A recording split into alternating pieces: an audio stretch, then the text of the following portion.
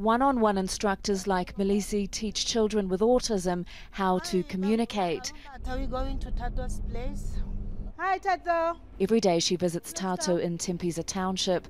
He stopped talking when he was 2, but it wasn't until he was 4 that he was diagnosed, because his mother thought he was just confused by the number of languages he was being exposed to at daycare. Oh, it was bad. I felt terrible. I thought it was the end of my baby's world. Yes, I never thought maybe there will be a help.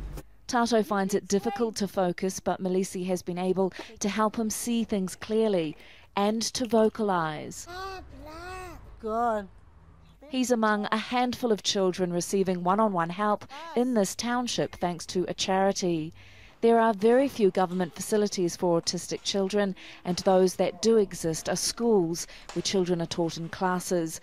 Initially, people would say their children are bewitched, or why wasn't she taking care of herself when she was pregnant, or there's a lot of different things that are going around because people don't quite understand what autism is. Anna says 6 children a week are diagnosed as autistic in the local hospital, but the charity only has money to help 10 at the moment. There are no reliable national statistics in South Africa for the number of children with autism, but in the United States, the Centers for Disease Control and Prevention says 1 in 68 children is autistic. I want you to tell me. So the number of undiagnosed children is likely to be high.